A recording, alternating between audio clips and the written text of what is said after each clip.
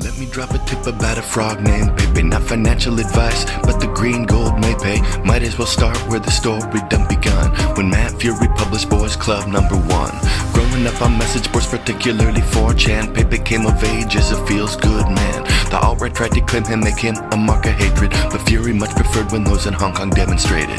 Dog days are done, the frog days have come. Pepe popping off like pistols pointed at the sun.